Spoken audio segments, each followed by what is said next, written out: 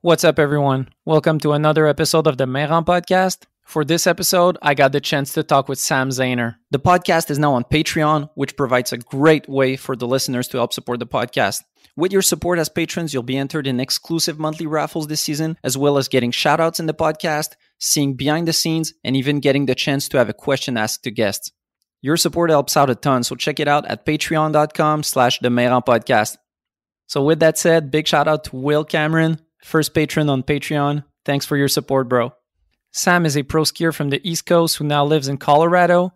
In the past years, he's made a name for himself with his top-tier rail skills and with the segment he's been putting out year after year. And with his most recent segment in Most Gutter, we can definitely say he's one of the best street skier of his generation. It was super good to have Sam on the podcast. We talked about his youth on the East Coast, head injuries, his new movie Most Gutter, and much, much more. A big thank you to this episode's sponsors, Access Board Shop, Planks Clothing, and especially a big thank you to J Skis for presenting this episode. I'm really thankful to have them supporting the podcast once again. I love their skis and I love their brand. They're a small business based out of Burlington, Vermont. They make their skis in Quebec and they're full of passionate people who love skiing. They make award-winning skis of all kinds, whether you're looking for a powder ski, a ski to go touring, a park ski, or an all-mountain ski. They've got it all. I've had Jason Leventhal on the podcast last year, and talking with him, you could see how passionate he is and the energy he puts into his company. This year, I'll be skiing on the J All Place Street Rat ski. I'm stoked to try them out soon. Check them out at jskis.com. Support companies that support skiing. Support J-Skis. Let's go.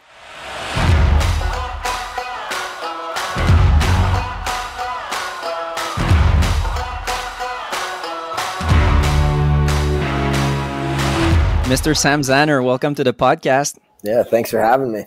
Yeah, thanks for coming on. I'm stoked to have you. What's good these days in the Colorado life? Just living in Denver. Started my own painting business. I'd been painting for years and figured I'd do it on my own with Pete Kukov. We do it together and just started that up in like May. So I've been doing that all summer, but ready to get going skiing. What was the thinking behind starting your own business? I'm guessing not having the Red Bull dollars kind of pushes you there. What made you like start your own business versus just getting a job somewhere? I don't know. I didn't really know what. I just finished college a year ago and I did business marketing, and I don't know. I just didn't really know what I wanted to do necessarily. There wasn't anything I was like passionate about trying to go do or like a career path. And I'd painted since I was like 19. And I'm like, hey, might as well just try to do this, do it on my own, make a lot more money than doing it for someone else. How hard was it? Was it easy going off getting contracts? Because I'm guessing you get more money doing your own business, but then there's that whole pressure of actually getting the contracts. Yeah, I mean, it was good. So Pete is from Boulder, so his mom kind of sent like a neighborhood email, which kind of got us started, and we got our first job, and then it kind of just spiderweb from there. And now we have like a contractor we work with and other stuff. So we've been able to stay busy, which is dope.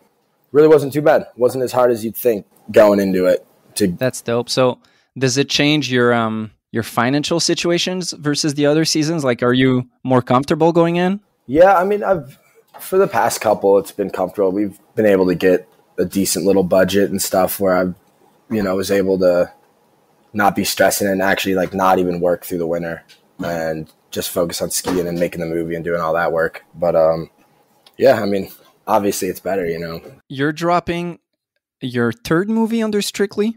Is it the third one? So this year would be the third one, but yeah, but we split up and made 3 different movies. So yeah, but this would be the third year as like officially as Strictly. It was like the first year I made Banged Up that we had Gibberish put out, and then Andrew made Strictly Business, and we premiered them together at the Fox, which is the same venue we just went back to this year. So yeah, there was that one year where it wasn't actually Strictly, and then it was after that we're like, all right, let's all like get together and do it for real. And then we made Welcome, which is the first one under Strictly. And then Bermuda, and this year Most Gutter. Yeah, and Most Gutter and Wild Card, and then Gavin's movie August Light. You've been known and loved in the ski community for a lot of years now, and you're known for your rail technicality and your just rail skills in general. I want you to tell me, like, where does that come from? Because I remember I first saw you at a Ski to East shoot back in 2013, there were a lot of people there, and I remember you and Keegan Kilbride standing out.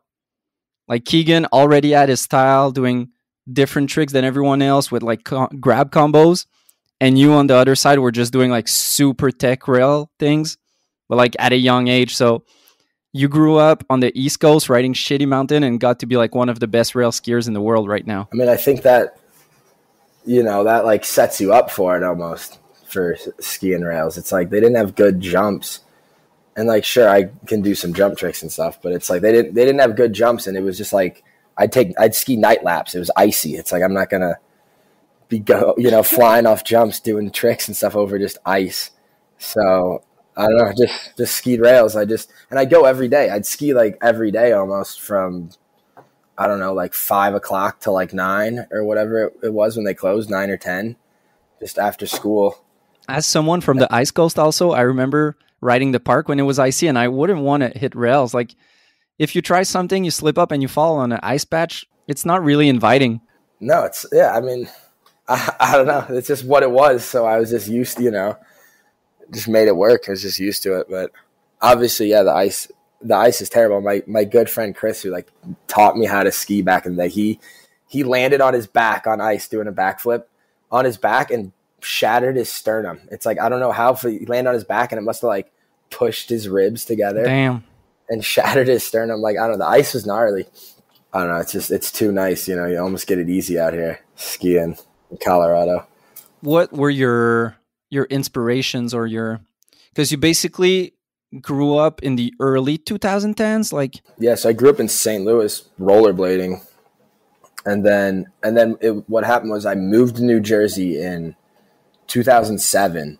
And then I think it was in like 2008, I was in 8th grade. I was like 12 or 13 or something. And pretty much in the winter, I couldn't skate. And my mom was like, my best friend Chris was a ski racer and he lived down the street. And my mom was like, you have to go skiing with Chris. I don't want you just sitting around because you're not skating, whatever. It's, there's snow around. And she's like, go skiing. I didn't even really want to. And I like went skiing, and Chris literally taught me how to ski on his like little sister's race skis. And that's kind of how it all started. Started with 50-50 on boxes with race skis. Yeah, like I remember doing like fives off of like a 2-foot little lip, like pretty much like a lip onto a rail, like doing like 540s often. Because I would do all that stuff on rollerblades. I would do like flips and spins and all that on rollerblades. So it translated a bit. Like I was like doing flips on skis probably before I actually like knew how to ski good. That's crazy. I'd like pizza down the hill, but still do like a Misty 7, like, damn. Do you know that was basically like Kaya Tursky's thing? Yeah, she was a rollerblader. Yeah, she was like super good on rollerblades. And it's basically D-Structure who said like, hey, I think you should put on a pair of skis. You'd be good. And like she basically got on super quick. Yeah, it translates pretty well. Not as well though as like I've seen like hockey players. I have a friend who was a hockey player, and then he started skiing and was so good so quick because they get the edge control. Yeah, the whole edge thing and the skis being long like definitely was like challenging. How did you get into park skiing when you were a kid? Was it just like the drive as a rollerblader to try and do crazy stuff, or were you like watching movies? Because you rode the same hill as Sean Jordan, you told me, and some other guys that made it big. Was there like a pro skier or movie inspiration for you, or it was just like the love of doing tricks and those kind of stuff? Yeah, I think at first it was mostly just that I wanted to do tricks and I wanted, to do flips and spins and stuff because that's what I knew on rollerblades. But I mean, obviously, like watching films came into play. I think the first ski movies I saw was like Refresh and Every Day's a Saturday. Those were like the first two that I saw. That definitely played a part, and I never maybe realized it because it took so long till I actually like started skiing street and stuff. But it was like even watching those movies, I would like watch the movies and like skip all the POW segments. I'd never even watch them. I'd just watch the street segments. So like there was a calling there. Yeah, I guess so. Yeah, and those are such good movies to get you started. Yeah, such a good like time in skiing right there. Because people always talk about like all the old stuff. I'm like, honestly, I have no idea. I've never really. Well, to me, those movies are like as good as it gets. Like you can go into Refresh and look back to almost any of the street segments and they still hold up. Oh, so good. Even like I forget which movie it's in, but like Ahmet's one segment with The I Trip segment? Yeah, with the Chip the Rip song. Yeah. Yeah. It's still so good. You skied a lot of park, got really good, and basically with the whole rollerblading, and I think you have some crazy in you, because if you were flipping on rollerblades at 12, I think you have that crazy factor. I used to just go into quarter pipes and just do switch front flips like in quarter pipes on rollerblades is like my thing. Dude, that's gnarly. With a helmet or no? Yeah, I most of my time in high school too skiing, I wore a helmet, and I hit my head like a lot in high school, and then I stopped wearing a helmet and like didn't hit my head at all for like 5 years, 6 years, not like a single time with no helmet doing all this shit. And then recently the street skiing is a whole different thing. Fuck. And it's just, you're skiing like, you got like an inch of snow on pavement and everything's just sketchy. So that kind of changed all that. And now it's time for a first sponsor break. Axis Board Shop is a sponsor of the podcast once again, and I'm stoked to have them. They support dope athletes, they sponsor video projects, and they put together the best events. They've been in business for close to 20 years, and they're still passionate about everything skiing and snowboarding. Whatever you may need this season, they've got it. Skis, boots, bindings, clothing, outerwear, you name it. So if you're in Quebec, go check out their shop in Saint-Sauveur. If not, check them out online at axisboutique.com. Support companies that support skiing. Support Axis Board Shop. I've rewatched all your segments for the episode, and there's a couple bails in there that, they're hard to look at. Yeah, my worst one was in Welcome, which was my worst head hit probably of them all. Like, because I've knocked myself out now once a year for the past 3 years, like out cold. And the worst one, it's really quick in there, but my worst one was probably in Welcome. It was that rail that it was in Duluth. It's that rail that like Noah Albandeo has hit where he slid. It's a red one. It's like a flat rail transfer to a down. And he goes to switch to it, and I was trying to 3-swap it. I was like super close. Like if the rail was probably like a foot longer, I probably would have landed and done it. But the down rail is a little bit short, so I was like barely nicking then. And that one, I hit the back of my head and just did they call it fencing, where you hit your head and you get knocked out and you stick your arms straight in there. And that one was bad. That one like got me for like a few days after. I felt like fucked up for a few days, which is long for me. Usually I bounce back pretty quick, but that one was bad. Yeah, the whiplash on that shot seems... Yeah. Well, and that's what got me off for too. It was like Alex Havey filmed it, and he films a lot of skateboarding, and he had a buddy who was a skateboarder who hit his head. And I think it was like 2 days later, he like started to not feel so good. So he went into the doctor, and they were like, good thing you came in. Like your brain's been bleeding this whole time. And like, if you wouldn't have come in, like you would have just like died, like something like that. And then he's the one who made me. He was like, "Go get a CAT scan." And then ever since then, I'm just like, fuck. Every time I hit my head, I go get a CAT scan. Because I'm like, I'm not going to risk it, because who knows? Even if I feel fine, because usually I feel pretty fine. It's like your brain could be bleeding and you just don't know it. Yeah, I don't know how much you want to get into that, but does the accumulation of head injury worry you at all? Yeah, I mean, it definitely worries me. But then I always think like, because who knows? You know what I mean? It's such a like, it's not like a set in stone thing how that all works. It's like, it can affect people all differently. Yeah.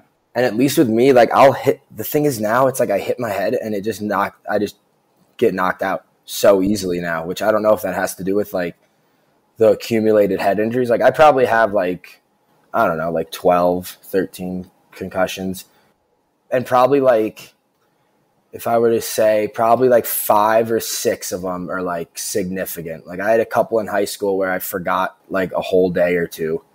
Damn. And now recently where they all just like knocked me out. But all of them I remember up to like a millisecond before it happened. Like in my head, I remember like about the fall, I'm like, oh shit, in my head. And I remember it. And then I kind of come to like 10, 15 minutes later. I'm just like sitting in the van with my ski boots off and everything. And I'm just like, God damn it, not again. But I'll feel fine. I'll have maybe headaches, or light will affect me for like maybe a day. And then I'm like, fine. Like I went in that one that was when I was filming X Games, that was pretty bad. I went into the doctor And they weren't even going to give me a scan or anything. Like, honestly, you're fine. They checked me out. Like, seemed perfectly fine. And then I showed him the video. I'm like, dude, look at the video. And he's like, oh shit. Like, all right, let's do a scan. So I don't know. Like, I don't know, something with my body. I always like come back pretty quick, which I don't know if that means anything for like long term. It's weird. You see that with football players where, there's some that they all get a lot of concussions in their career and some end up really bad and others it seems that they're good. Yeah. Same thing with skiing, I guess, where there's a lot of times where even the lightest hit on your head is still kind of not good. Well, they say it's the repetitive ones that are worse. And that's like kind of was my thing in high school. I remember like ski and park, like I'd hit my head and like not like it'd be like I could tell it was like a slight concussion. I'd see a little stars and stuff, but get up and be like, feel pretty fine and be okay, not forget anything, And like I'd do that like kind of frequently. That would happen, but it hasn't seemed to affect me too much. And I used to get all worried about it. I'm like, shit, I'm going to get like CTE, like Dave Mira and stuff like that. And I don't know, like if you're like in MMA or football, it's like they get so many more. It's like the amount I have is nothing compared to all that. So it doesn't worry me as much as it used to. Always wear a helmet now. Yeah, I'm that's what I was about to say. I'm glad I saw you wearing your helmet in most gutter. I've been good lately because I've realized I used to not care. I'd hit my head and I was younger and I like didn't give a shit. And now I've, if the turning point was like when I hit my head filming for X Games, that one bad crash. So I was already invited late. I hit my head and Gavin was like, I'm not going to film you for 2 weeks. So I took 2 weeks off in the middle of it. Come back. I got 2 shots in Denver. And then I went back to like meet up with everyone else, the crew who was like in Montana. And then the first spot I tried to hit, which actually was Calvin's Ender in Bermuda. It was a flat rail 90-degree transfer to a DFD with like a fence right at the bottom.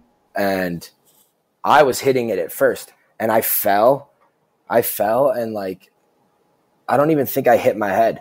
Like I scrubbed through the clip so many times and I don't actually think my head even hit the ground, but just the whiplash that happened concussed me. And I like got all disoriented and forgot stuff. Damn. And that's when it freaked me out. Cause I was like, I felt fine for 2 weeks.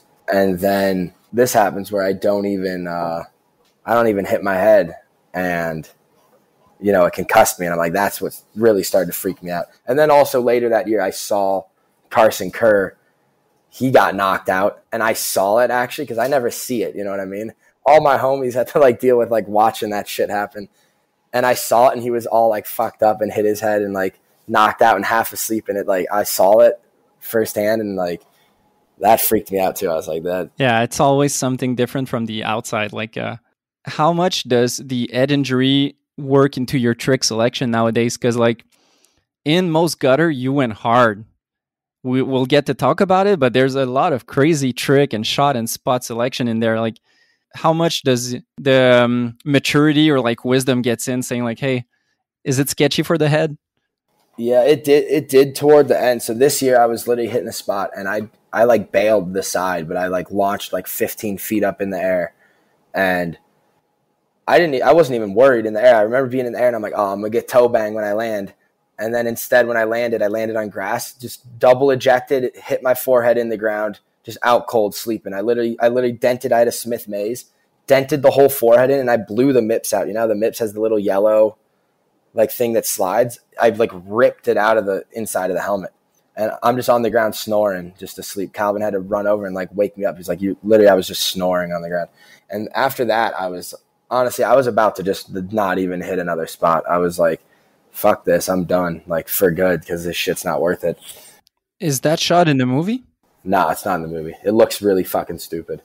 It looks really dumb. It's just me flailing around in the air. And then when I actually hit my head, I'm hiding behind like the spot.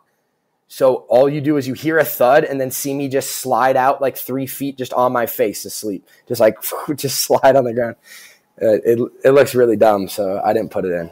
And now it's time for another sponsor break. I'm stoked to have Planks Clothing as a sponsor again this year. I love the brand. Everything they make is top quality and super stylish. Planks has just launched their new No Skiing on Mars capsule collection. The No Skiing on Mars collection is a collaboration between Protect Our Winters UK, also known as POW, and Planks Clothing. With the sales of this limited collection made from recycled fabrics, they aim to raise over 5,000 euros. This donation will help fund POW's carbon literacy program, which is already changing individual and businesses' carbon consumption for the better. Mars may be the next frontier for human settlement, but it sucks as a ski destination. Our Earth is amazing and we must help protect it. No Skiing on Mars is available to shop now at planksclothing.com. Support companies that support skiing. Support Planks Clothing. Those are kind of the worst. It seems like I remember Dom Laporte back in the Tabarnak Pack days. He had a shot like that where he jumped onto a sculpture, did a stall, and then jumped back into the tranny. But he double ejected while landing and just fell on his face. Yeah. And if I remember correctly, he broke his jaw. Yeah. And I think that's a point where it was like you said, like, that shit is not worth that. Like, there's some injuries that you tell me because you've done it a lot, but it seems like there are injuries that you deal through it and like a broken wrist, you get a cast and you move on. And there's other ones where you're just like, dude, what the fuck am I doing? Yeah, I'm at the point where like, dude, I'd rather like break both of my fucking legs than hit my head again. Mm-hmm. Yeah, it definitely though last year after that like changed my whole. Honestly, I didn't even think I was going to be making another movie this year, but I guess we are. But I didn't even think. I was like, dude, I'm fucking done. Like, I need to stop. But it definitely played a pretty big factor in the spots I hit after the head injury, which I still hit a couple big ones. But, and I was fucking scared though, dude. I used to be able to hit spots and like go into this like mode where I just like kind of forget. I'll be super scared, but once the winch is pulling me in, just like blank mind, like in the zone. And I like can't do that anymore. I'll be all tripping like the whole time. I'm like, I don't know, just because I'm worried about hitting my head. But yeah, it definitely played a factor in what I did. I kind of decided I'm not going to hit any more spots where I go up in the air high and come back down, like where I'm going to launch up like 15 feet up onto something and come down. I'm like that. I probably shouldn't do shit like that anymore. If I want to start high and drop low, probably better.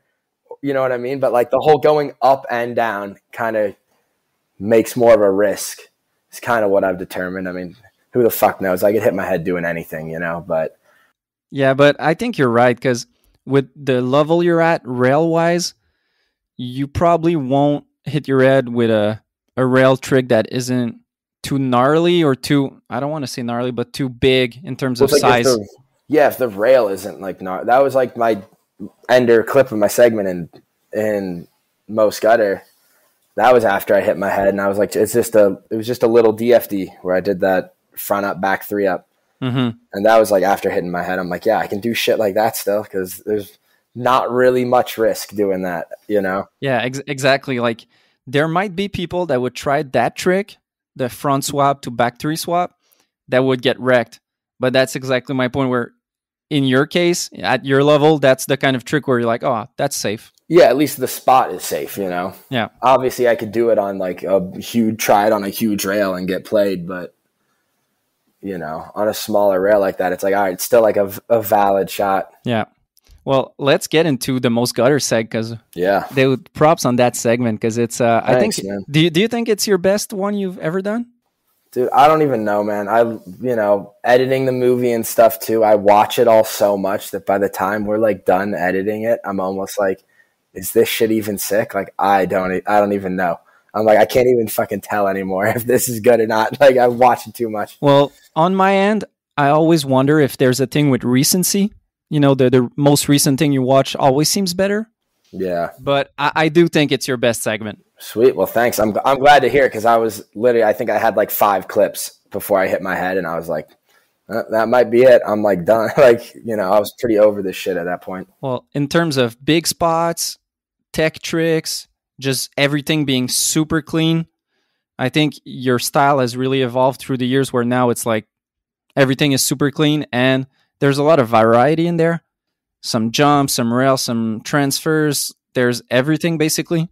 Yeah, and it's funny how that kind of works because like it's not like I really plan it out that much. You know, you kind of find stuff and figure out what you want to do. But I think, you know, as time goes on, I have to get like pickier with what I want to do and what I want to show. You know what I mean? Like, I can't just be doing the same shit I always do, or like if it's even a little bit loose, it's like, nope, I'm going to go do it, you know, however many more times till I get it exactly how I want it. The opener shot really made me laugh, and because the way it's edited is really funny, because you wait 20 seconds wondering what's coming, and the actual trick is a banger.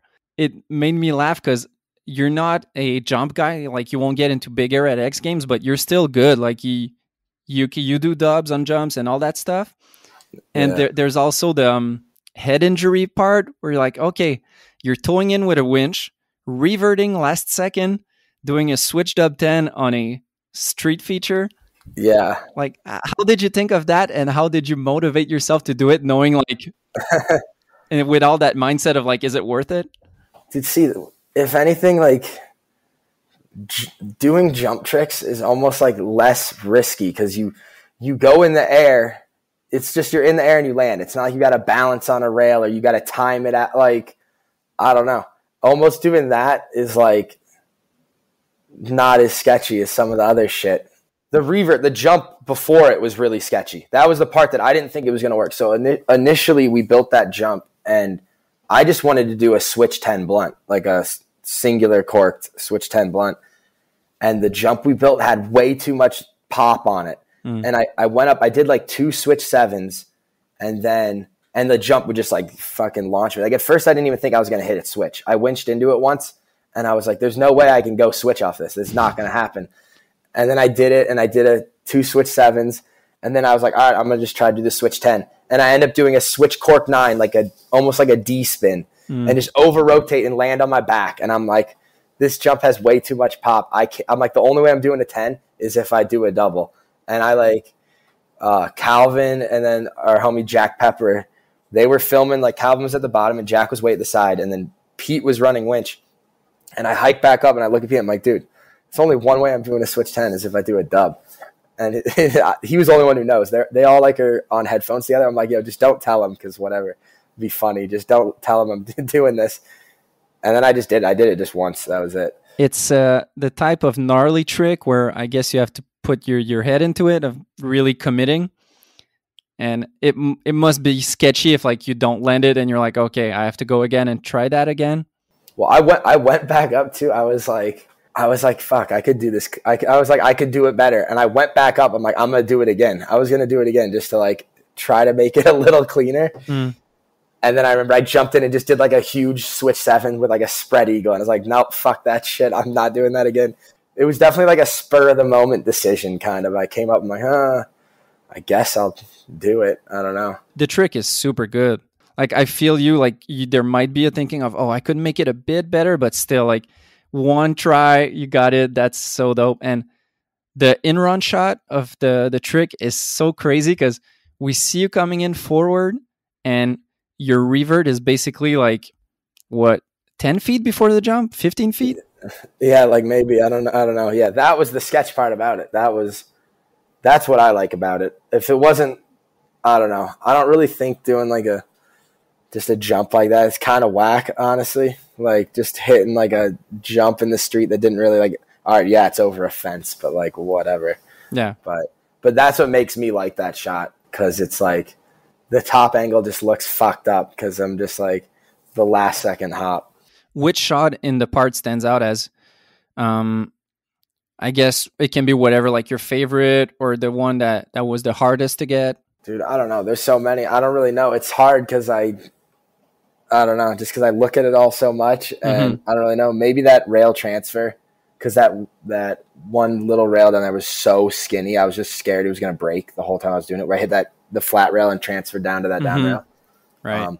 But then also that 3 swap I did on that like little seed, it was like little curvy quad kink. That one is probably one of my favorites just because of the story to it, because I went there, and that's in Des Moines, and I went there the first night, hit it probably like, I don't know, 80 times or something, which like typically that might be the most I ever hit a spot.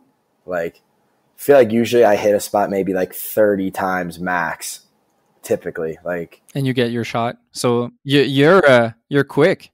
Like I know a lot of great skiers, and everyone has battles sometimes. Like 30 is quick. yeah, I usually never. I think that might be like one of the few times, if not like the only time, that I like went back to a spot a different day. And did you have the 3-swap in mind? Yeah, so I was at first I went to 3-swap the middle kink, but so I went the first night I was there. I hit that like 80 fucking times. It's like 4 a.m, and I like kind of ate shit toward the end. And I'm like, all right, like we got to go home. Like I'll come back, whatever. And yeah, it's like 4 a.m. I go back 2 days later. I slide the rail once. I slide half of it one time, and I'm like, all right, Calvin, start filming. First shot, Calvin filmed. Second hit, I just did the 3-swap and then left. Yeah, so it was like, that's why everyone, like there's the clips of them all freaking out because like we go back and everyone's like, fuck, we're going to be here till 4 a.m. again because we had to hit that one late night. And yeah, I literally just did it like first try the next night, which is crazy.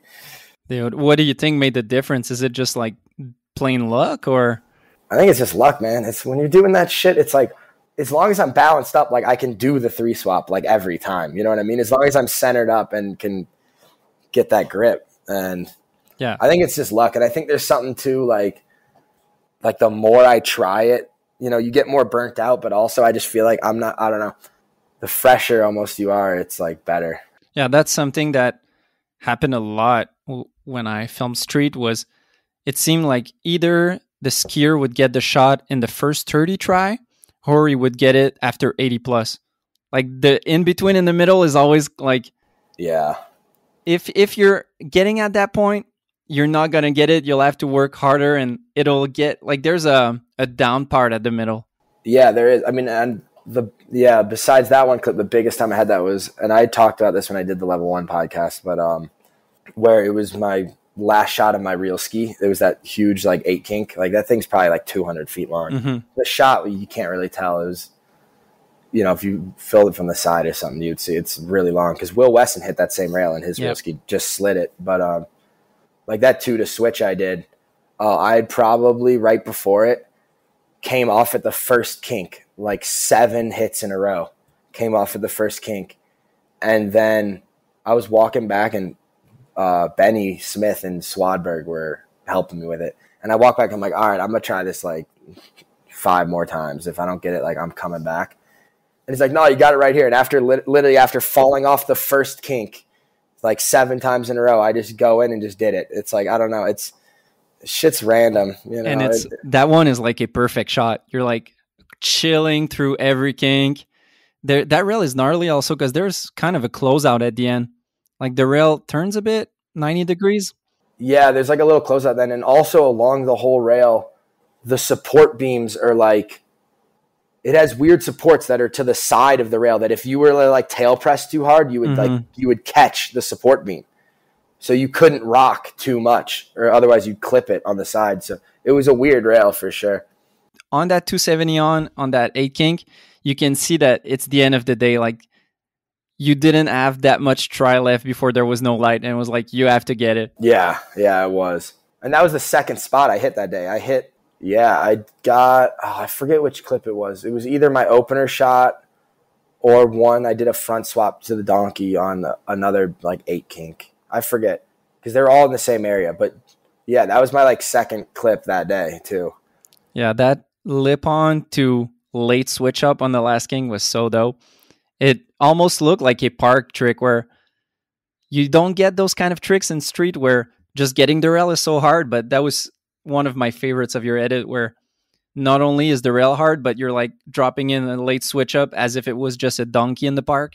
Yeah, that was like a spur of the moment decision while I was on the rail because I don't know what my plan was, honestly. I was just going to like slide it or something, but I'm on there. I was like, oh, fuck it. I'm going to just do a switch up. Like, well, at first I wanted that was the rail I wanted to switch at first because they were both 8 kinks, but I tried it a couple times and it was like the kinks were too steep that it was like made it really hard. Like I'd 2 in and almost just land on the flat, you know? So, and they both were in the same town. So they both were like near each other. And I was only going to hit one of them, but then it ended up where I was like, all right, I did this front swap. I guess I'll go try to 2 into this other one. There was a point where one skier could have 3 or 4 shots on the same rail. Like it seemed like getting as many shots as you could was a thing, and it got to a point where it's like, well, I get one good shot that I'm stoked on, and that's enough. Like I don't want to have 3 shots on one rail. Yeah, I think you could do, if it's different enough or it makes sense. I feel like 2 is fine, but any more than that, I don't like to do that. I'd rather just get the shot, and that's it. Also, like we don't really like to either like share spots because I hate when and we will some. But I hate in like movies where you see the same spot keep coming up. Like I forget, I think it's one of those like 4x9 movies. Everyone hit this like, it's some like retaining wall or some shit. It's like I think it's like All Damn Day is the movie, I think, and it's like there's like a retaining wall that I swear is in every single segment, and that shit's whack. That annoys me. Like I don't know. Yeah. But, well, it's and it's a different time. Obviously it's like you gotta. But it's definitely a plus for you guys to actually put in the work to do different spots for everyone, because that's something I noticed in most gutter. I guess it'd be cool if you tell me more about it, but to me, from what I know about your crew, it seems like you're all together for the whole season just getting the movie done. And almost everyone, like there's no repetitions in spots. Like the spots Pete has and Calvin has. Me and Pete shared one spot. Yeah, that's it. So it's really cool that means that there's a lot of teamwork involved, where at one night you say, okay, Pete, that's your spot. And then everyone helps and he gets his shot. So, yeah, tell me about that crew mentality. It reminds me a lot of Stepped.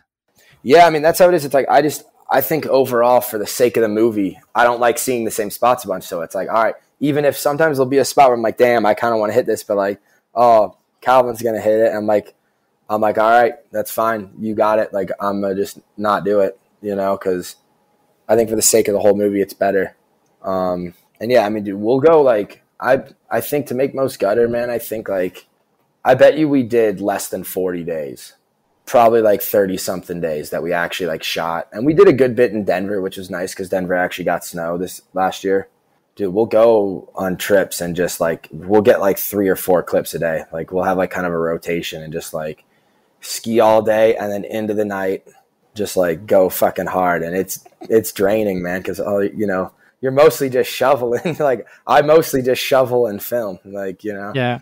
Like I remember the most I did was 3 spots a day at some point. Like you wake up early, you do one in the morning, you get the shot, eat lunch, get another one in the afternoon, eat supper, and then set up the lights and do one at night. But that's like something you can't do that too much and repeat because you're drained out. Like, oh yeah, that shit's terrible. And it wouldn't be like that often. Like we probably had like 2 or 3 days total that we got 4 clips in a day, and even 3 was low. Like we would at least get 2 though. Like every day we're on a trip for sure. Mm-hmm. But I guess if not every skier hits it, then it helps because while someone is like draining energy in the morning, you still have yours to get your shot afterwards. Yeah. If it's one guy per spot, and it's also more quick because I've done spots in my life where there's 4 guys hitting the same spot, and then it's just long for nothing because everyone's waiting after another to hit it. No, yeah, because if I do think we shared a few. I shared 2 spots with Calvin because he also did a dub underflip on that same jump. So we both hit that, and then we both hit that dub kink too that I did the front up back 3 because he lip 2 disastered it. Yeah. And then it was me and Pete on that one, just like a flat rail with a drop. But so a little more than we typically would do. But I think that's like it for the whole movie. But it gets to the point where it's like, yeah, you're waiting. It's like, all right, like get your clip because I'm trying to ski before. It's like I'm just sitting around, Yeah. You don't want to be sitting around super long. Like you just want to be skiing and get it done. So that can be nerve wracking. Is there some spots where you had to do like rock, paper, scissors? Because you don't want to repeat it, but then both or like a lot of guys have a trick in mind or want to do it? No, not really. I guess me and Pete did rock, paper, scissors. Who was going to hit that drop rail first? But that was it. Which that was sketchy because there's like a whole like car meet thing, where people like have cars and meet in a parking lot and like race them. And we're there at like 2 a.m. And there's guys just flying because you land into a busy road, and it's like that's why we had to do it late. And there's guys just flying by in cars doing like 100 while we're trying to hit this, and it was so terrible because we went there like 2 nights or a night before, and the winch just didn't start. We built it all. We're like waiting. We're like, all right, I'm going to wait till it's a little later, less traffic. I'm like, all right, let's go to do it. The winch just doesn't start. I'm like, you got to be kidding me. And wouldn't turn on. Damn. So then we went back 2 days later. And so that spot is like at a Fast and Furious Vin Diesel, Paul Walker spot? Dude, at least that night it was. It's at a Walmart. It's not like it's a, not typically, but it was like, damn, the first night was just so good. And then we go back the other night, and it's like, oh, there's like fucking car races going on. Dude, that would have been crazy to have shots with the neon lights and with them guys reacting to you. Well, dude, then also, and it was over in like kind of a sketchier part of town. And then there's some guy too that was there that's running around like freaking out, asking us to help him, that there's like 2 guys after him that are going to like kill him. He's like, dude, they're going to shoot me, man. And he's like tripping, running all around. I'm like, dude, they're going to come here and shoot you. Get the fuck away from us. I don't want to have anything to do with this. And that was like a whole distraction too, plus the cars. And like definitely was like a stressful spot, just into the road and all that. But yeah, the encounters that you have in street is like either it's super cool and mellow, or either it's always like the sketchiest thing. Like I remember maybe around the refresh years, Level 1 had their old camera gear stolen because they were filming at a ghetto area, and they had 2 cameras, let's say, and they went to one to check out a shot, and when they came back, basically their whole camera gear was gone. That's you can't ever leave that shit on. I know Calvin years ago in New York City, before we really made movies, but he was skiing some street there, and he was like back in Jersey with me, and I didn't go for some reason. He was with my other friend Jake, and yeah, he sat like it was like a GH3 or something. Like this was years ago, and yeah, he sat it somewhere like on a car, and someone nabbed it real quick and like didn't even notice till like a bit later, and you gotta always be keeping track of that shit, When we go to street spots, I always keep it in my backpack, and I always keep my backpack on my back because it's like I'm not leaving it anywhere. Yeah, you can't. You really can't. How was your interactions with people this year? Because in every movie you've done, you always put some shots of that. There's some in older movies that like people want to fight you. Some crazy ladies. That lady had banged up. That shit was unreal. That shit was so funny. Tell me about that, because I rewatching your old movies, that made me laugh a lot, because you're basically talking with strangers and they're all stoked, and then you turn the camera and there's that lady that like looks out of her mind. Yeah, it was in Boston at a Verizon store, and the 2 other guys were employees, and they were like hyped on it. We're just talking like, yeah, I go skiing, like I go to the bar mostly, and like shit like that. All Boston as fuck, and they were super cool. They're like filming me on their work iPads and stuff. And then I don't know what was wrong with this lady. She comes out and is like furious out of nowhere. That was super funny. She like attacked Calvin. She like attacked Calvin like onto like the hood of the car. And he's like, that Calvin filmed all that. So he's holding the camera still as she's like attacking him. That shit was hilarious. And then the cops came. They pulled up. Literally, Calvin just walks over to the cops. The cops don't even get out of the car. They gave like, when you're in like real cities like Chicago, New York, Boston, like they don't give a shit. Like the cops don't. They're like, oh, you got to go. And we're like, yeah, we know. Like we're packing up. Mm-hmm. And he's like, all right, cool. And just doesn't even step foot out of the car. Yeah. Pulls off. Like he didn't fucking care. It's like, oh, you got some kids skiing. Like word. Like they have bigger fish to fry. Yeah. It's like, yeah, like real crimes to deal with, Like, yeah.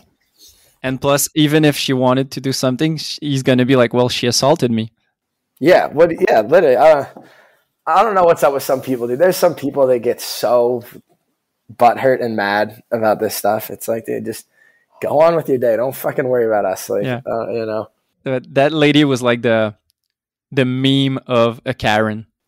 Yeah, but like she was like big too, like a big lady.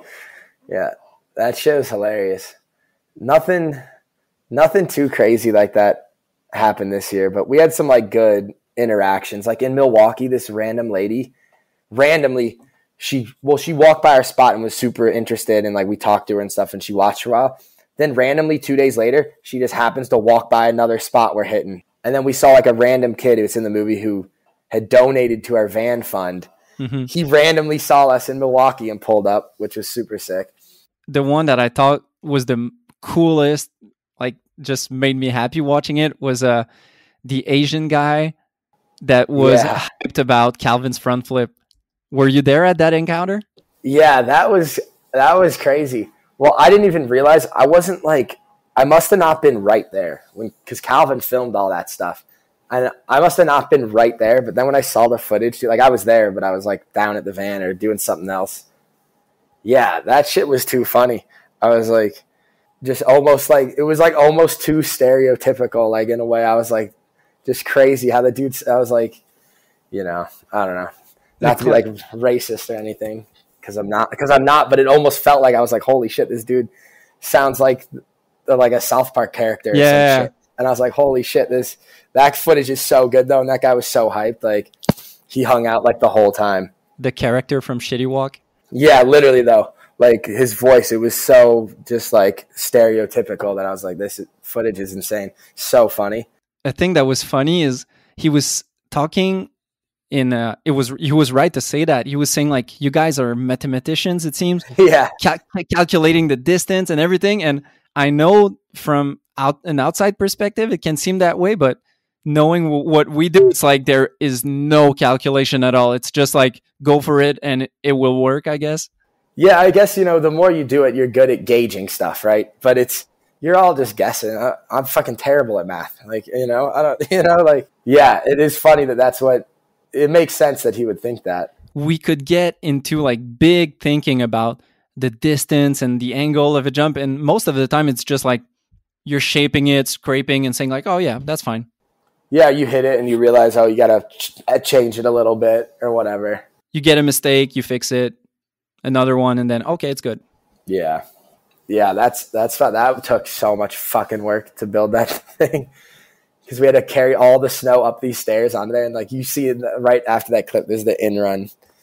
That's like nothing. Water. It's all just melting. Yeah, it's like there was not much snow there. That whole trip, we went to Chicago, then to Milwaukee, and that whole time for like 2 weeks, we're just like scraping up piles. There was like no snow like anywhere in the country, There's some spots like that I saw you guys doing that I was really stoked on because that front flip is huge and it's super dope, but it's also, I think that same spot was hit by LJ in level 1 back in the days. Like maybe...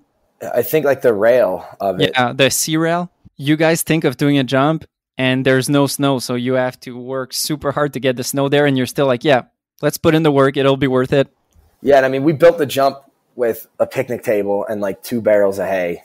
Helped as like the base for the jump, which also we did a lot of stuff like that red rainbow rail that I did the front 6 off of.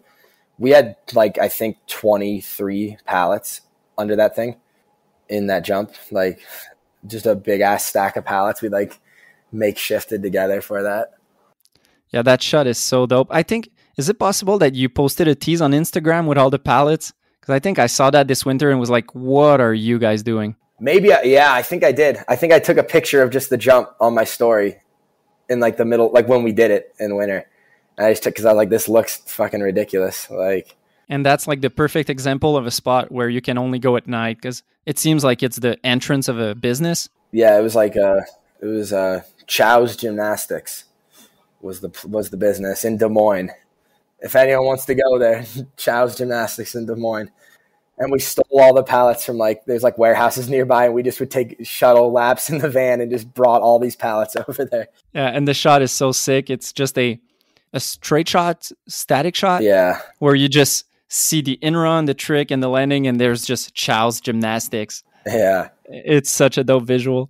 Yeah, that was my first hit on it. I like did one of those like backseat launch, like I took off backseat and just aired over the whole thing, flailing. It was so loose. You mentioned that quickly.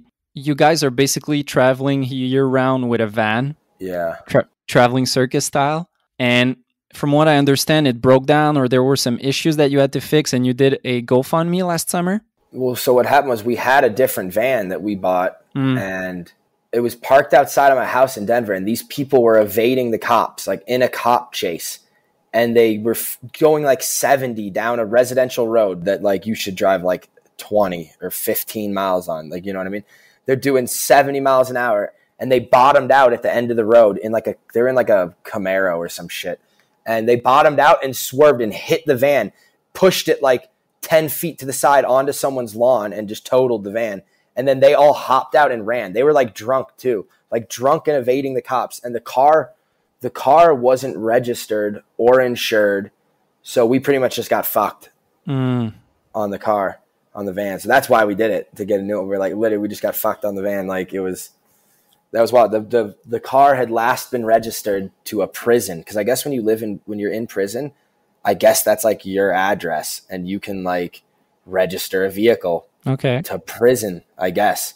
I never heard of it till this, but that's a thing apparently. But yeah, it hadn't been insured or registered since 2016, and it was registered to a prison.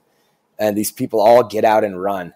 So that must be weird if you guys get pulled over while driving, because they ask you for your registration and then it's linked to a prison? Well, no. So the people who crashed into the van, who were evading the cops, they were registered to a prison. And so because they didn't have insurance or anything, we just got, and we didn't have coverage that covered that. How did that whole GoFundMe thing go? It went good. People were happy to donate, which is dope. You get a lot of people together. And how much fun did you end up getting? I think it was like 9,000 something, which was sick, which is pretty damn good. Yeah. And even though they're older vans, those Astro vans are like super sought after and hard. They're like hard to find because they stopped making them in like 2005, I think. I think that can maybe lead us into another subject, which is you guys seem like you've really get a lot of love from the public, because I think in our era where ski movies are free and a lot of content is free, it's really hard to get people to put out their credit card and give some money. And if you guys manage to get 9,000 for your van, it seems like people are really into Strictly and into you guys, that you and Calvin and Pete and the other guys. Do you notice that? Like, yeah, I mean, how do you think that came about, of people being that stoked on you guys, on your crew? I honestly, I don't even know. It's so sick though that people are like, we're all so thankful, and it is crazy. It is pretty awesome to see, like just skiers that are down for it. And I guess, something has to do with it, probably with us putting out high quality stuff like for free. And we really believe in that, because we had like talked about selling the movie before, and I was like, I don't know. I don't really want to do that. Like, whatever, we'll pitch all this to sponsors and get them to fund it, so we can make it free, so we don't have to charge for it. Like, were you getting demotivated at some point? Because you've been having a lot of success in the past years with sponsors that we'll get to talk about, and movies and Strictly and X Games. But to me, I almost felt bad for you at a point, because I had seen you and I was seeing your edits and I knew you were good. But it seems like you got in at a weird place where a lot of crews stopped making movies. There wasn't Poor Boys, there wasn't 4x9, there wasn't Stepped, and it seems like a guy like you wasn't getting his chance. And I guess there might have been a time kind of after some of that, like, damn, thinking that, that's going to like win this and it's going to help launch the career or whatever. So I guess there was maybe a small point of it, but I don't know. Stuff started just picking up with like Gibberish was huge too, like getting with them, and those guys are the best. And that I feel like helped with some of the motivation, kind of got us going. Like we made the movies for them, like Banged Up and stuff like that. And just to see like all the love we got on that, I think was good motivation. And then just, yeah, you didn't think too ahead of yourself. You were just like each season at a time. Yeah. Like at first I didn't even want to do the thing with Strictly. I just wanted to make another movie with Calvin and do it how we wanted to do it. Seeing the list of writers, it seems like it was just your crew going in and becoming Strictly, because it's basically the same writers as you were doing your movies before. Yeah, so Strictly was like Andrew Mildenberger. It was his thing. He went to film school at Boulder, and he would film a bunch of park edits with like Parker Norvell and Benny Smith. And it was pretty much them that kind of like started the thing. And then he was like, after we teamed up for the premiere where we premiered Banged Up in their movie Strictly Business, Andrew was like, I want to get more street stuff going, and brought Calvin in kind of. And Calvin was like, I want to do this because I want to have like the higher production value, because like we didn't know what we were doing. And like over those years is when I really learned how to use a camera like better. And he wanted to do that. And there was a point where I'm like, I didn't want to do that. I'm like, don't do this shit, Calvin. Like, let's do our own thing still. But I'm glad we did. It all kind of fell into place. I think it helps a lot when you have people helping out with the filming and editing.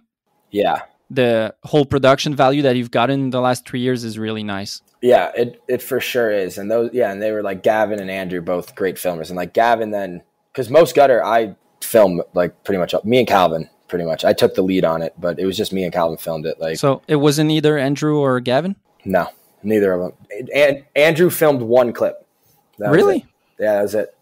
So I filmed like most of it, and then Calvin, and then like everyone would use a camera some, but pretty much it was me and Calvin. Like I didn't run the winch once, you know. I'd never like Seamus and like Pete did that, but you guys did a good job. Yeah, thanks. I appreciate it. And a lot of that is I've always used cameras. Like even when I was little, I'd make rollerblade videos, stuff like that. Like I've used cameras my whole life, and like me and Calvin filmed Banged Up too, and like edited Banged Up. Mm-hmm. Well, to be honest, there's a world of difference between the two. Well, I was going to say, like, I didn't even know I knew no settings, you know. I knew about, like, angles and stuff, right? I could always kind of do that pretty good, but, like, I didn't know any camera settings with, like, a DSLR. I always would use, like, a dad cam, you know. So with Banged Up, I just, like, cranked the ISO and all the wheels till it looked okay. I didn't know about, you know, f-stop and, like, shutters, all that shit. I knew nothing. So then when we filmed Welcome, I don't know, Gavin coached me like a lot. Like I still filmed even in like Bermuda and Welcome. Like I still filmed a lot. Like I probably filmed like almost half the street stuff in Bermuda with Gavin by my side, kind of coaching me. So then it was good that like come this year, I'm like, all right, I've got it where I can do this and kind of run the whole thing and set cameras and all that stuff. And same with Calvin. Calvin learned a lot too, and so, you know, the both of us just learned a bunch more where we felt good enough to, like, go into this, to be able to film it up to par with, like, the strictly quality. Well, that's really dope because I didn't think it was you guys. I thought it was Gavin and Andrew. No, yeah, Gavin had nothing to do with it at all. And Andrew filmed one clip. Andrew helped, though, on the back end. Like, well, like, we edited the whole thing, too, and then passed it to Andrew, who then stabilized stuff and fixed the ramps, like the speed ramp, and did audio and like color. But we did a little bit of that stuff. Like we did as much as we possibly could editing. And like I've had years of experience with Premiere and stuff like that, but like obviously nothing like Andrew. Like Andrew's great at all that. So you guys really have a stepped vibe. The tightly knit friends that are working both in front and behind the lens and producing high quality stuff. Yeah, I guess. Well, that was my main thing when we kind of transferred over and started the Strictly thing. That was why I didn't want to do it at first, because I'm like, I want to edit this. I want to make it how I want it to be. You know what I mean? Which was dope that we, for other reasons and stuff, that we ended up making 3 different movies, but I'd kind of always wanted to go back to making something like Banged Up, which was sick that we were able to do that with Most Gutter, just at like a higher level. I'm not sure if I'm remembering right. Is Banged Up the one where you guys hit street in New York City? No, that was before. That's 70-30? Yeah, that was the year before. New York City seems like the most uninviting place to hit street, and there was a lot of sick spots in there. Dude, there's so many spots. Well, so Estrada, our homie, RIP, he was like an OG rollerblader, dude. So he knew a lot of these spots, and we went there and stayed with him, and he showed us around. And I had known him before too. I had met him when I was in high school, actually, because I lived pretty close to New York City. But yeah, I mean, it's dope there because, you know, they got bigger shit to do. They don't, in New York City, you could get away with doing fucking anything. Like Denver, it's not like that. You'll get kicked out and stuff. But like New York City, you literally could do whatever the fuck you want and nobody cares. Like, it was the last clip in that movie where I hit it was like a transfer into this long kink rail. Mm-hmm. There was literally like a cop standing across the street watching me saw tree branches off this tree and just didn't even walk over or give 2 shits. And I'm like, I remember like, all right, I guess I'm going to like do this. And I hop up there and I'm sawing branches off this tree with a cop watching and nothing, like whatever. As someone who's never been to New York City, like I've been once but didn't really look around, is all the spots kind of in the Central Park area? It all seems like Central Park-ish. I mean, dude, it's so big. I'm sure we only tapped into probably like fucking 10% of it, you know? Like, and we were there for like 11 days. But was that it? Was that Central Park? No, Calvin hit one spot in Central Park, but no, it was all like more Harlem. So Estrada lived in East Harlem. So we kind of just stayed around there. Because, I mean, dude, in a car, it's a pain in the ass. It'll take you 30 minutes to drive 3 miles, you know? It's like... Is that a spot where you'd go back? Yeah, for sure. If it made sense. It's just fucking far now, coming from Colorado. Like, you never know how long the snow's going to last or anything. Like, we definitely sent it. When we went out there, too, we were paying for all our own stuff at that point. Like, we were funding it all and so poor. Like, I remember me and Calvin, like, covered for our homie Mike Coppola. He was back home in Jersey, and we like covered for him. He did a maid job, and we like cleaned like 5 houses real quick, made maybe like $600 each or something like that. And we were like, fuck it, let's go. And we just sent it, just hopped in the car and sent it. Wow. It's just so far. Like this year we didn't really go too far. The furthest we went was like Chicago. Well, it's still a good drive. Yeah, like 14 hours, which it's not that. Whatever, it's not like I also drove to New York in a blizzard, so it should have been like 25, 28 hours, and it took us like 30-something. I'm driving down I-80, seeing flipped over semi-trucks, and I'm in like my Subaru Outback, and I'm driving down there just with like a foot of snow in the highway, just in the middle of the road, just like surfing through this snow. Yeah, that's something that I talk often with guys from the US is how much us in Quebec, everything is close. Like we don't go further. Like we stay in the province, so yeah, we know all the stuff. It's all within a reasonable driving distance. And so we have all summer long to see what we wanted or what would be doable, and then we just do it in the winter. Versus you guys, it seems more like an adventure. Like, hey, there's snow in Des Moines. Let's spend like maybe 2 days driving across the city to find something because we've never been. Or how is it for you guys driving to new cities like that? Yeah, that's how we do it pretty much. We just drive there. We'll scope around the first day. Usually, like, we find stuff pretty quick. Like, Pete's really good at finding shit that I wouldn't look at and thinks a spot. So he always finds a lot of stuff. Yeah, I mean, as far as Denver spots, we have, like, you know, we find stuff all the time and have, like, a log of all that. So at least when it snows here, we're like, all right, we know what we're going to do, kind of. Mm-hmm. But, yeah, other times, like, we just drive there, get there. Is there snow in a city? We'll just go and just figure it out. Is that stressful at all for you guys? We have X amount of days. We need to get it done. Fuck, we need to find something. Yeah, it definitely has been, but not. It has been at points, but like not really. I don't know. It works. It seems to just work out. Someone's gonna find something. You know what I mean? And as long as we're filming something, that's good. You know. You kind of gotta keep the stress level down and have faith that everything will work out. Yeah, which it always does. I mean, dude, we went to Omaha this year, and that's where I knocked myself out. So that I hit that one spot in Omaha, knocked myself out, didn't ski for a whole month. I just filmed for a month. And, yeah, because the doctor's like, oh, give it 2 weeks. And I'm like, dude, bullshit. You guys don't know what you're talking about. I'm like, I'm waiting a month. Like, I'm not messing around. You know, like I told you about how I, with the X Games, I hit my head 2 weeks later and got messed up again. And, but yeah, so that trip was a bust though, dude. We were there for like a whole week. I think Pete might have got 1 or 2 clips, and Calvin hit like 3 spots and didn't get a single shot. I knocked myself out. We were there for like 7 days and got like a clip or 2. And I was like, that shit sucked. That was when I was like, all right, fuck this. What am I even doing? Like, why am I even like, this isn't worth it. I don't get paid enough to do this bullshit because this actually sucks. But you know, it works out in the end. I mean, that trip it like didn't. That trip was terrible. But, you know, come the end of the year, it all falls into place and worked out. Yeah, you have some trips where you get so many shots, then some where you don't get any almost, and then it all kind of evens out. Oh, yeah. I think when we were in Chicago, so after that trip, we went to Chicago, and I just filmed the whole time. I didn't ski in Chicago at all last year. And, dude, I think with everyone else, I think we got like 15 shots in like maybe like 6 days or something like that. which was That's sick. dope. Yeah, that's where it really came together. We were just like stacking, just going hard. And also that was Seamus too.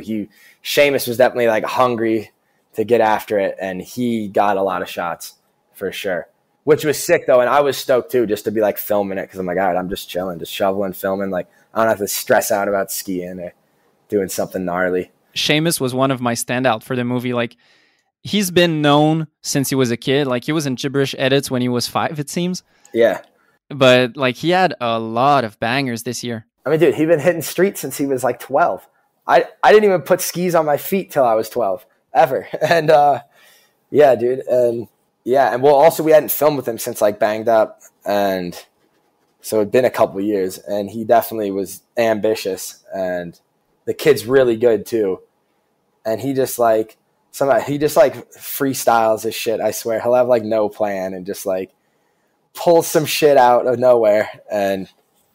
But he's good, man. Yeah, he had a lot of shots that made me go, whoa. Yeah, dude. Like there's this one closeout rail, I think it's in Minnesota, where he does a lip on back 6, and dude, it's huge. Dude, yeah, we didn't Oliver film that. We weren't even there. That was like the Zoot Space homies filmed that, and they just gave us the footage because Seamus wanted it all to be in one segment. Yeah, that was fucked up because a lot of people have hit that spot, but he just went like, because I think Keegan has a clip where he front sixed it. Literally makes Keegan's shot look like tiny. Seamus went like 20 feet further, almost landed in the road. Like, yeah, it was kind of loose, but like it was so big that like whatever. It was, that shit was crazy. Yeah, that's the exact definition of loose but lit. Yeah, I wasn't there, but I remember after it happened, he like texted me the shot like onto my phone. I saw it. I'm like, yo, what the? It was funny too because it was the same day that Calvin was trying to do a back 6 off a closeout that was way smaller and couldn't do it. He kept getting played and he was getting so mad. And then after he like finally gives up, we go in the car and I get this message from Shamo and I'm like, yo, look at this, Calvin. Look at this back 6 Seamus just did. That was fucking huge. And he's like, oh, word. All right. Well, good thing I didn't waste any more time trying this shit, after seeing that. Yeah. And there's also a shot doing a switch cork 5 to concrete. It's like, dude, that thing was glass. It was like a emblem that was it was concrete with a bunch of like chunks of glass set into the concrete, dude. It's gnarly. That thing would like tear you up. It shredded the sleeve of his hoodie when he fell on it once. And like, just trying that is so dope. Yeah. Well, it's funny. There's like some clips in like a snowboard film where these dudes just like drop in real slow, natty speed and like board slide down it.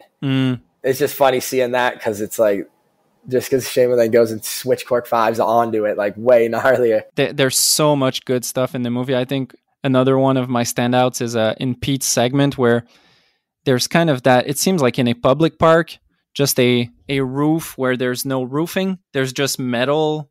Yeah, that thing's big too. That's in Denver. And he just slides it, but there's no trick involved, but there's just the fact of sliding it is sketchy as fuck. When he had that crash where he turns sideways, turns back forward, and goes to ski through. I was filming the back angle, and I saw it from like far away, and I was like, holy shit, I thought that could have been bad. He got lucky. There were some cross supports that he barely rode on. Like if his ski would have went under it, he probably would have like blown his knee or something, all tangled up in there, And that was gnarly. I remember he was like tripping on that one. He like didn't want to do it, and I'm like, Pete, you got this. Like, do it. We just scraped all this snow together, like, because he kept crashing like just into it and didn't think it was gonna work. That was definitely like a battle. You're a skier, you're a producer, you're a filmer, you're an editor, but also in those times you're like a psychologist, kind of sports psychologist. I don't know, man.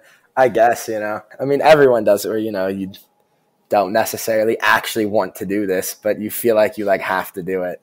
Kind of help him, like, his skills, he's gonna be able to do it, he needs that push in the back at that moment to keep going.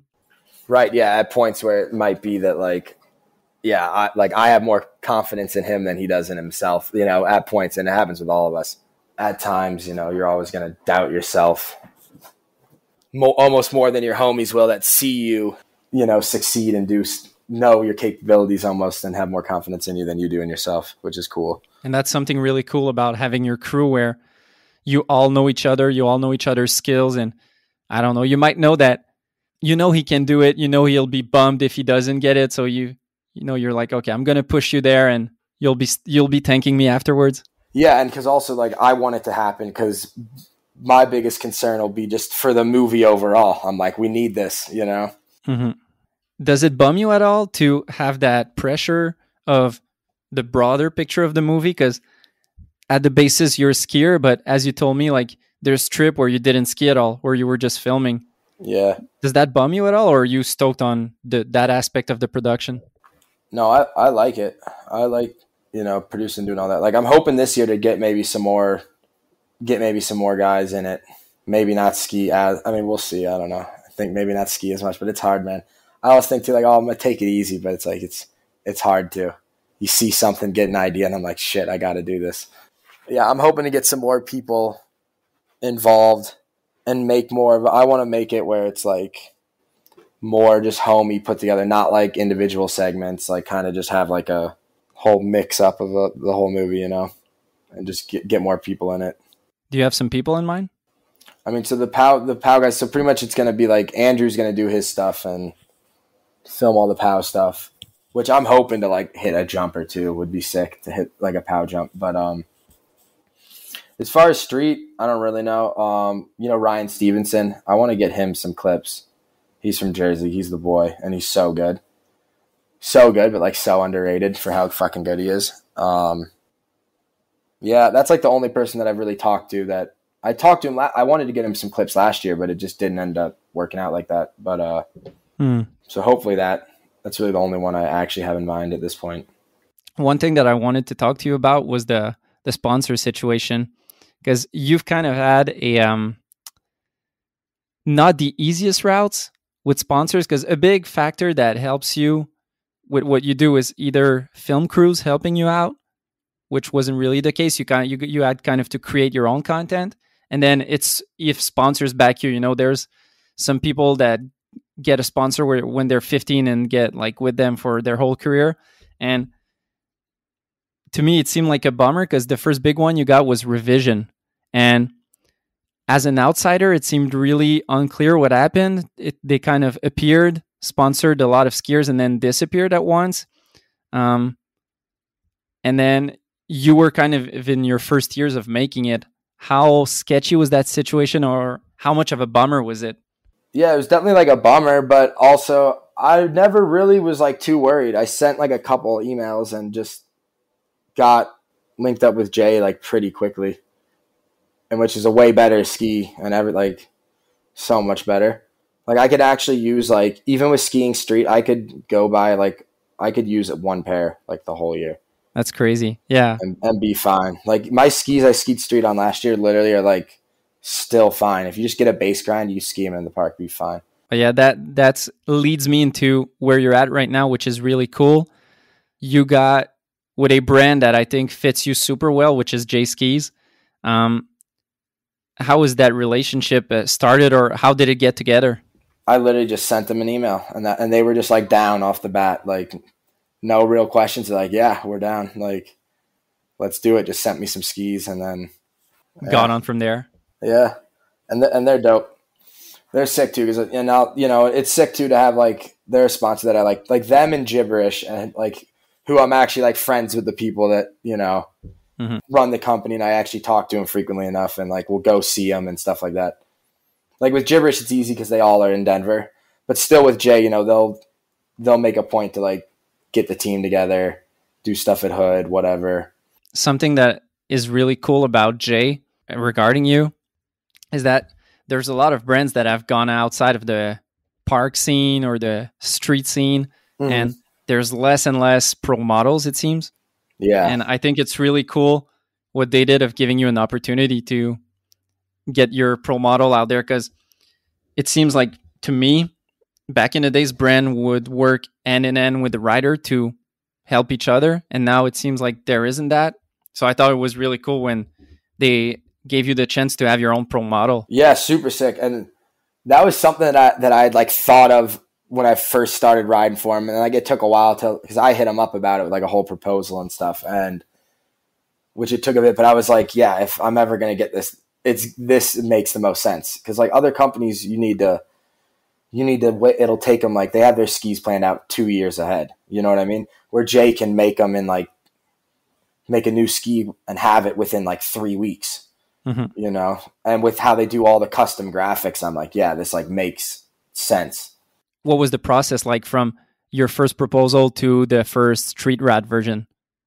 Wasn't too bad. That it was pretty rushed because I kind of hit them up almost too late, but they were down, and that one was pretty rushed. And to be honest, like I was never super hyped on the like actually on the graphic.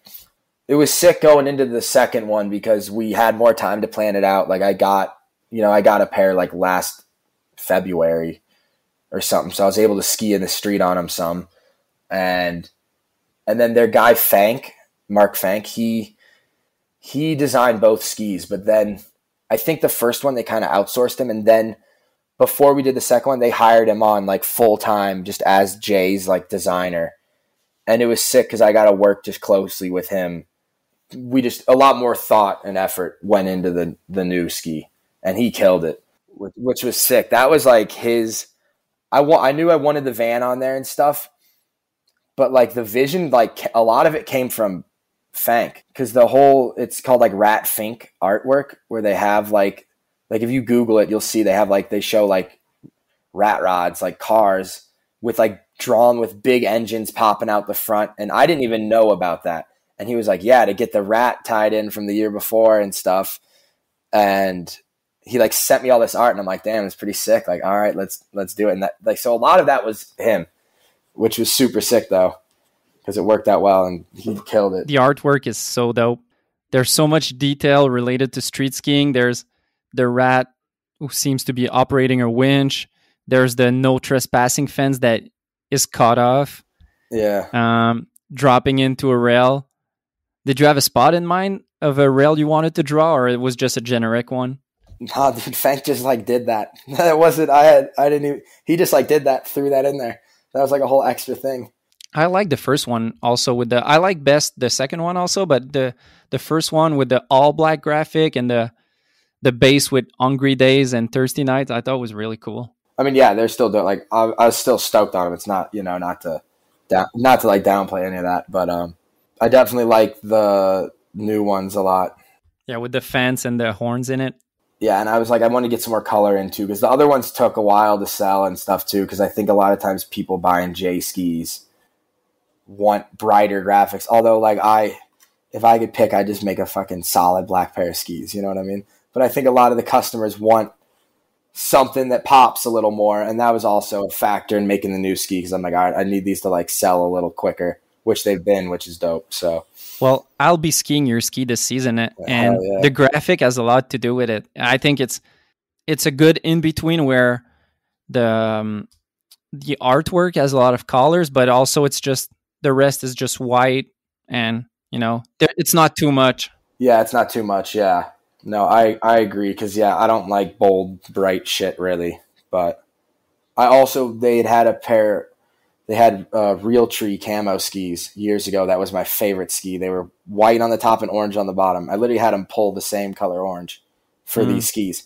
Yeah. Because I remember getting, like, there were, like, some street shots I got at night, and I was like, those bases just popped and looked good on film. So I was like, that was part of it, too. I was like, all right, I want to make the bases orange. Yeah, I was rewatching those segments, and I was like, whoa, did he already have those skis back in the day? Yeah, they look almost the same. Yeah. I'm guessing with those pro models, you get some type of royalty out of it. Yeah. How helpful is that as, someone who's putting out free content? And as we all know, like, the ski industry is not what it once was. Oh, it's definitely super helpful. Like, like last year I was at least at the point where I made enough that I didn't have to work through the winter and could just focus on the skiing, which was huge, to be able to just go on trips and just, and just focus all my time into that. So, it's not like I'm making a bunch of money, but it's enough to get by for the season and stuff like that. One of the things too, we'll have like our budget for the movie that pretty much, like the money I get from Jay is a separate thing just to me. And I have other money that comes in from sponsors just to me, but we'll pitch and send to all these sponsors and get a whole budget for the movie that pays for all of our lodging, gas, everything. Mm-hmm. So pretty much the only thing through the winter that I have to pay for is just like, my food and rent in Denver. So That's dope. So it's not bad. Like last year was able to actually do all of it and actually like make some money off making the movie. Like have everything covered and still come out with like a few $1,000. So not too bad. That was the first time that actually happened like that was this past year, which was sick. Because with the free content, you guys have less avenues of getting that money. Because thinking back of Stepped, they were similar to you guys, producing movies like you guys and having sponsor support, but they were also selling hundreds, if not thousands of DVDs, which you guys don't have. Right. And that's the thing. You think it's like, you know, I would assume like if we sold it for like $10, you probably could sell it at least 2,000, I bet. From my experience, every time you ask people to get out their credit card, you lose so much people. Oh, you do. But you guys have a lot of hype, so I'd be curious to see how much you could get. Right. Well, then that's what I'm saying. It's like, say you sell it to 2,000 people for $10. It's like, all right, that's 20 grand. Like, that's not bad, you know, like, which I think we would be able to do. It's like Bermuda has like, I don't know, 130,000 plays or something. You would think you could sell at least 2,000 of them when you look at it like that. Who knows? But also whatever. I think it's better to pitch to the sponsors, you know, hey, you do this, we'll get your stuff put out and we're doing it for free. So give us money so we can do this and make it free. Mm-hmm. It's really cool to see how you guys are basically the gibberish team. Mm-hmm. Basically, when you think of gibberish now, I think of you guys. Like for a long time, gibberish was Wallish and a lot of the older generation. And I don't know when the switch was, but it's really cool now to see that basically gibberish is really trusting you guys and you guys are basically the poster boys. Yeah, well, it's sick too. I feel like gibberish kind of had a lull in like just in those few years leading up to before we kind of got involved. It kind of it wasn't like what it was in like 2009. You know what I mean? Mm-hmm.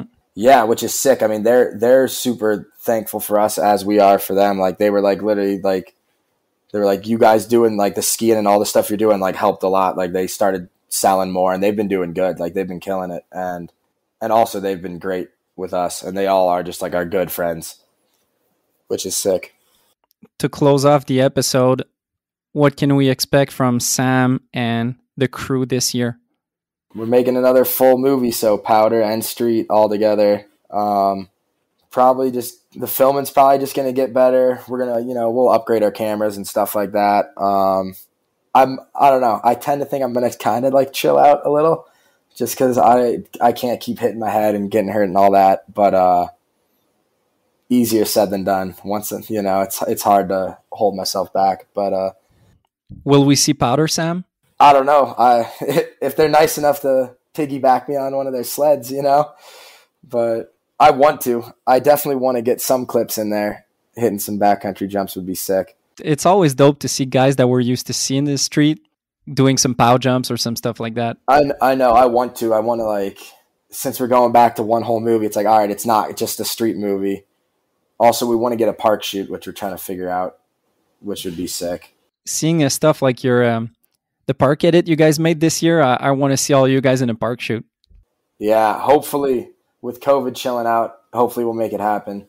Probably just be filming a lot too. Hope to get some new faces in there, but probably put more effort into the filming and filming like B-roll stuff, because that was one thing with editing like that we kind of were lacking on. It doesn't seem like it once it's all put together, but that was like the hardest part of making it, because I'm like, damn, I actually should have filmed more shit besides just the skiing, you know?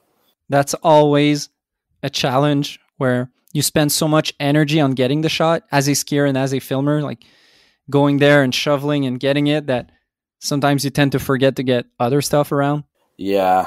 And it's hard with me because usually I'm the one kind of leading that stuff. And Calvin's good about it too, though. He's good with like shooting B-roll and stuff. But then when it comes to editing, I'm like going through my shit. I'm like, there's no B-roll shots of me. I got nothing. I'm like, what the fuck? You know, because I'm always the one filming everything else. But we all kind of realized it. So I think come next year, we'll put a little more effort and be a little more like, pay more attention just to shooting stuff like that and just to the overall film besides just the skiing, you know? Well, thanks a lot for coming on, Sam. Yeah, dude, thanks for having me. Really cool talking skiing with you. Yeah, for sure. I hope we get to see another Sam segment, and Yeah, we will. Just wear your helmet, and if it's too big or gnarly, just don't. Right. That's kind of where I'm at. But we'll see, man. You know. Thanks for doing it. Sweet. Yeah. Thanks for having me. So this is it for episode 23. I hope you enjoyed it. It was really cool to talk with Sam, and always super interesting to have some insights into movie projects like Most Gutter. A big thanks goes out to Jay Skis for presenting this episode, and also a big thank you to Access Board Shop and Planks Clothing for sponsoring this episode. Peace.